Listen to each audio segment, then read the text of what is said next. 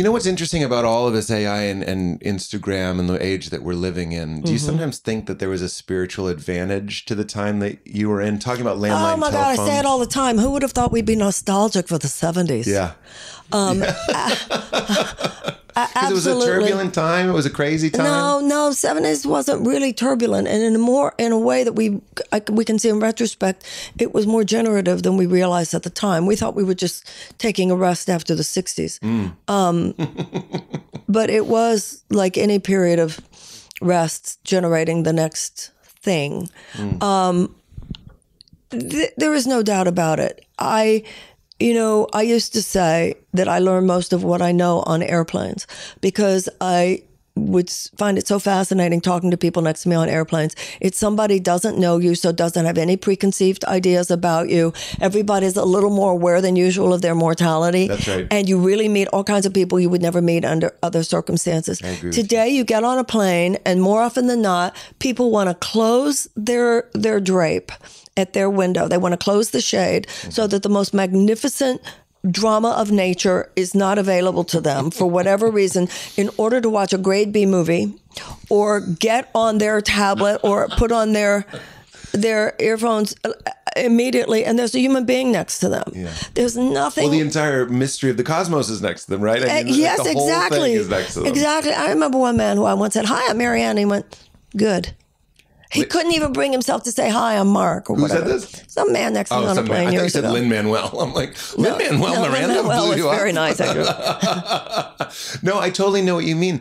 I think there's a metaphor there. In fact, I'm working on a movie, and one of the symbols is how we're always blocking our ears. We're always putting on We don't, and then we say, shades. "Well, where's love? I can't find love." Right. The Course in Miracles says you're like people in a very bright room with your fingers in front of your eyes, going, "It's dark in here." Yeah.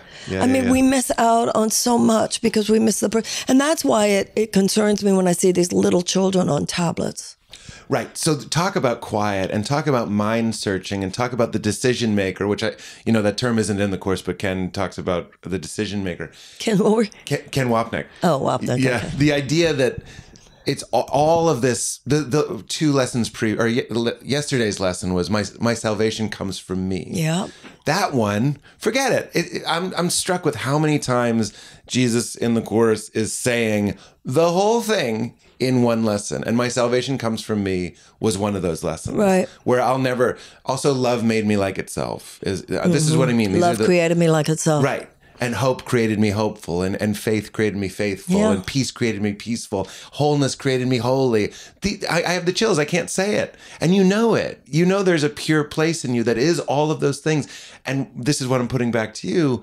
And I'm guilty. I was just on an airplane watching a movie yesterday. So I'm not doing it all the time. I'm not saying we shouldn't watch movies on airplanes. No one thought that. No one thought that. I'm just I watch saying, good ones. Yeah, of course. I'm not there all the time, but part of the flight I was there. Part of the flight I would close my eyes, did my lesson, and I was like, oh my God, I was right there. So forget the 70s, shepherds with their sheep, or you know what I'm saying? Like throughout human history, we had more time to spelunk into our inner reality. And we didn't have more time. They just have fewer distractions. That's what I mean. That's why, every religious system or spiritual system that I've ever read about emphasizes the power of the morning.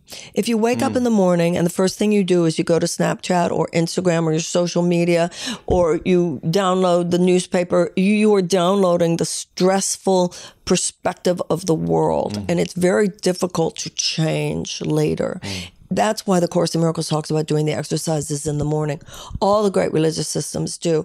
If you take the time, and the Course in Miracles does say 5 minutes spent with the Holy Spirit in the morning is enough to guarantee he will be in charge of your thought forms throughout the day.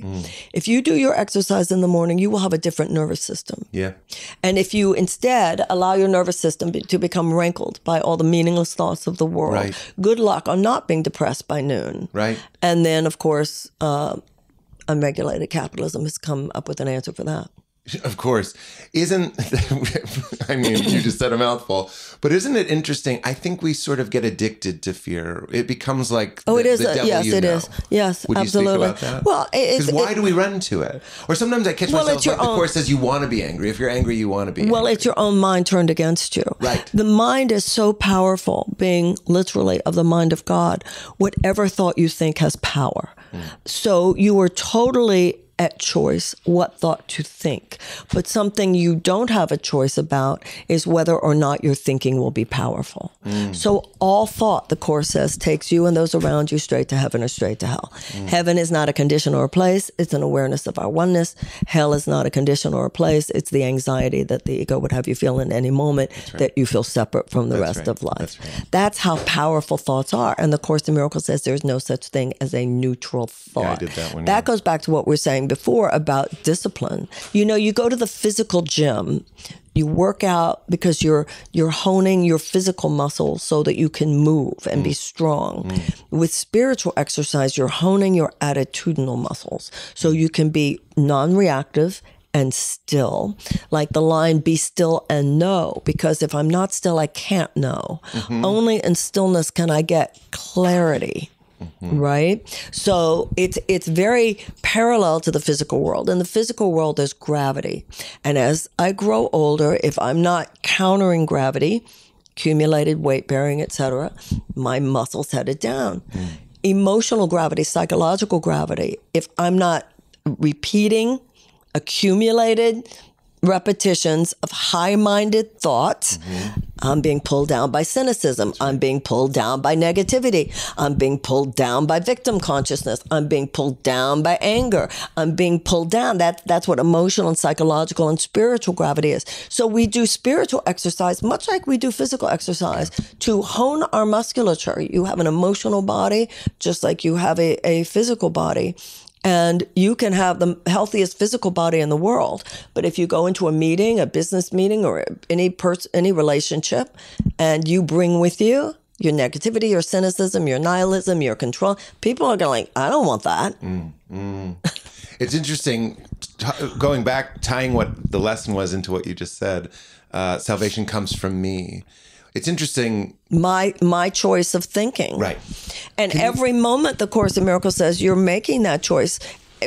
You make it consciously or you make it unconsciously, but every moment we're making a choice. And that's power. So starting the day remembering that what you're thinking and your mind state and what you're being drawn to and what you're listening to inside. Right. So when you replace it with someone else's worldview, whether it be ads for things to buy, that's another thing. Isn't that salvation?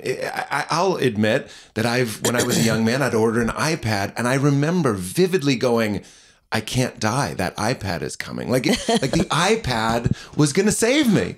And so that doesn't work. And you outgrew that. And yes, I did outgrow that. But also the ego, says, I just saw my name on a marquee last night, and I took a moment to go like, this isn't it. This won't say, well, good for you, Peter, virtue signaling. But I'm just saying, like, isn't that the point? Like, we think if we're famous, we think if we're rich, we think if we're... I talked to a friend of mine the other day, and his book, is a big major bestseller, and he said, no, I'm identifying with it too much. I said, oh, give me a break. Give your chances. You can celebrate for a couple of days. We don't want to spiritually bypass it. That would even be bypassing something negative. Is usually when you think of spiritual bypassing, let's not bypass something positive. There is such thing as righteous commerce. There is such thing as righteous celebration. It's when you take it beyond any level of appropriate perspective that there's a problem. But I think it's cool the first time you see your name on a marquee, you go, cool. Sure. This would have been the 500th, so I'm starting to get over it. You don't take it too far. Well, it's interesting. It's what are we talking about when we talk about salvation? Well, the only thing to be saved from is your own insane thinking. Right. That's the Course in Miracles. The only thing to be saved from is the thought system of fear and separation that dominates this world. Yeah.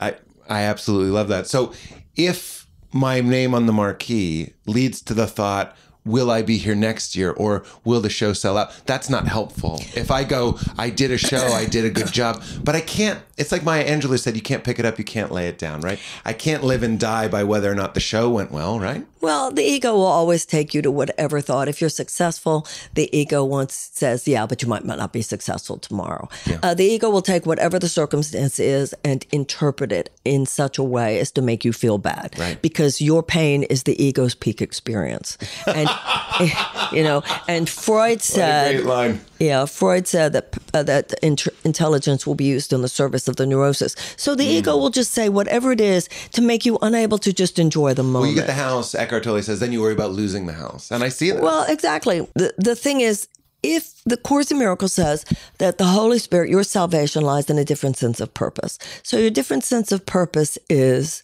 I am here at this theater to do a comedy show. And my hope is that my talents and my expertise will be used in such a way to uplift people and give them some happiness while they're here.